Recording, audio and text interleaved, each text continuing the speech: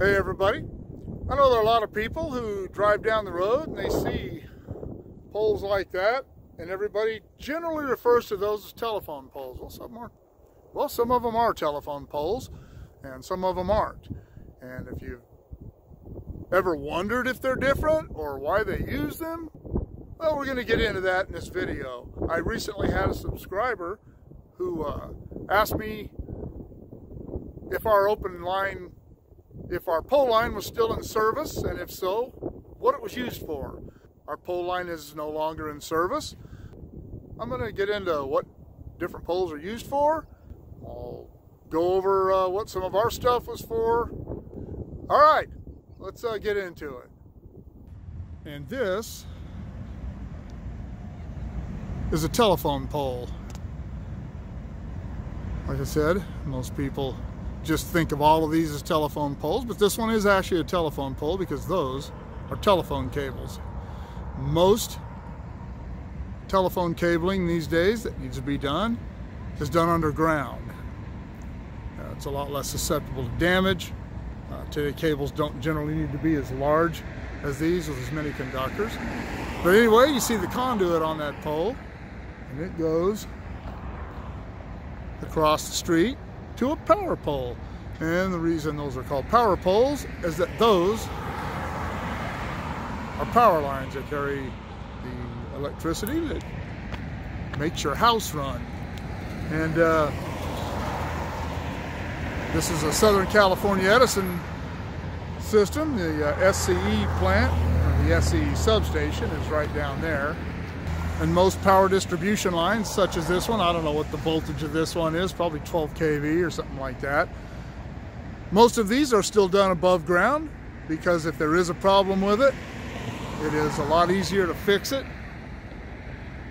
on open wire like this rather than try to figure out where the problem underground is and dig it up and fix it that way. But you'll notice that your house in most modern neighborhoods, all that stuff's underground, because don't generally have problems. That's a much lower voltage, just step down by that transformer up there. But anyway, power pole, telephone pole. One of the functions that I forgot to mention about poles, this particular one is a power pole, probably TV, and one of them that I forgot to mention is that they also use these for cable TV.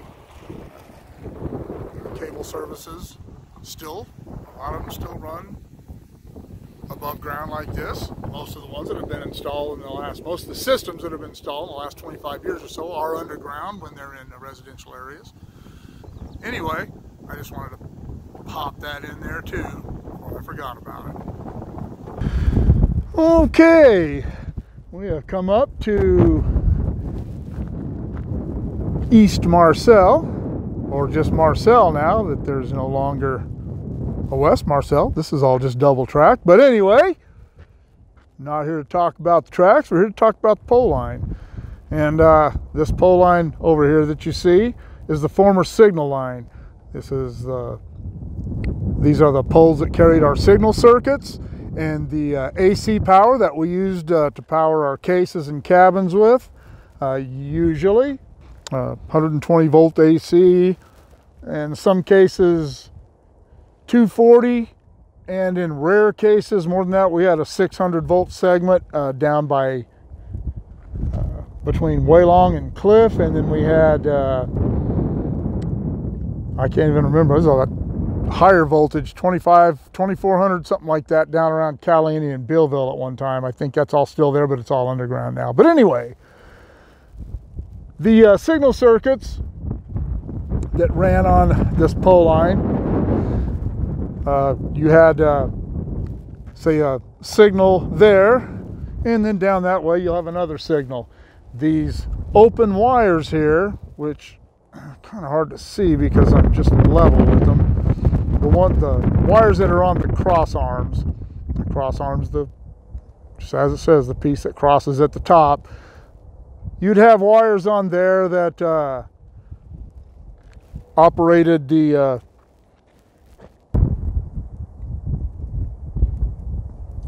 what were called H circuits or home circuits. They were for the home signals. I don't need to get into all that.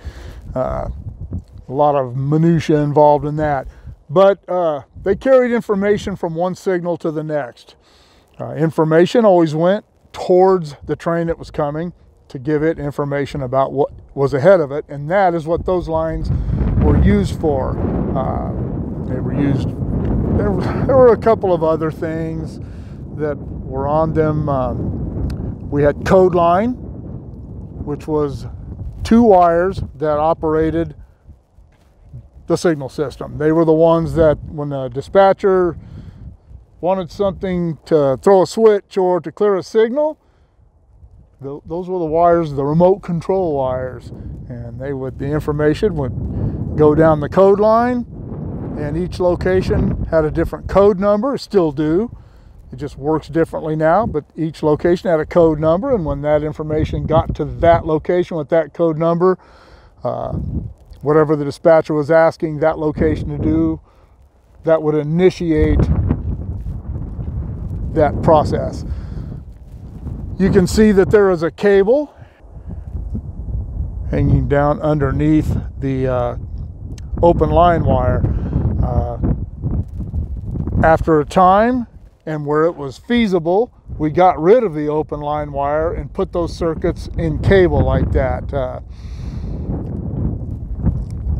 There are places like this where they had both, and that one cable would eliminate a couple of cross arms.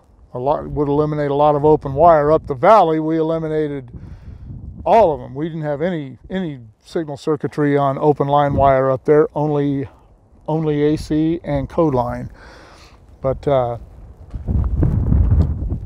cable is a lot less susceptible to weather damage. Open line wire would be a problem. You'd have high winds, or for whatever, somebody back into a pole or something, and the line wires would get wrapped around each other and cause problems, and it could be a real pain to find and fix, and they're a lot more susceptible to damage, to being broken. So it was a good thing to put it in cable. And now all of that circuitry that used to run on that cable and that line wire is in the tracks. It runs on the rails. Those line wires ran electromagnetic relays. I did a piece on how the signal system works. I'll link that in here. It talks a little bit more about that. And with the rails, we use, it's all digital, electronic, microprocessor circuitry, and it runs on time pulses on the rails. And I'm not going to get into the minutiae of that either. But anyway, now here, you see that pole there and that there. These were the railroad communication poles. And the reason that they didn't run them on the same pole line that they did the signal circuits is because at one time, Western Union, the telegraph company, had their circuits on this pole, and they didn't want their circuitry affected by ours. And that was totally understandable. And then the communications department, the railroad communications, we had our own telephone system out here. Very primitive and rudimentary 2-wire system. They were the dispatcher's phones. And at the control points, such as right there at Marcel, they would have either inside the house or in a little hut next to it, a phone that you picked up, and when you picked it up, it opened a line to the dispatcher. Train crew could get information they needed or permission they needed from a dispatcher to do whatever. Same with us. We could call the dispatcher and get our track and time and other information from the dispatcher on those phones. That all went away quite some time ago. And these lines have been gone for, gosh, I don't know how long, a long time, 20 years, 30 years maybe. I don't even know. I don't even remember, to be honest with you. But anyway, that is what these 2 sets of poles were along the railroad. All right, moving on. I wanted to stop here. This is just a little further up from Marcel. And you can see here where we have open line on both the top and bottom cross arm. Where in the last place I was, you had some open wires on the top cross arm and a cable underneath. And obviously there's no cable here. And this was called a location pole. There used to be an intermediate signal right here. When they upgraded the signal system to its current state, they got rid of that signal, respaced everything. And that box at the top of the pole there, that silver box, is called a bird box. And you had wires that were tied to the line wire, and they went down into that bird box and connected to a cable that went into the case that ran that intermediate signal. And on the wires there, you can see those metal bracket looking things with insulators on each end of them. Those are called McKeans, and those dead-ended circuits. And you would have a circuit, if it didn't need to stop here, it would go on through on its line. It wouldn't have a McKean, it would just be tied to an insulator. But if it came through here, it would be tied off at one end of the McKean and go into the bird box and into the case, and then come back out on the other end of the McKean and continue on whichever way it was going. So it's a little explanation of what a location pole was. And if you want any idea of how extensive the communication and Western Union poles were at one time, that big H fixture up there was part of our communication pole line. So they were both important to the railroad, and now neither one of them are in service. Well, I hope that answers anyone's questions about the pole line, what it was used for, and why we don't use it anymore.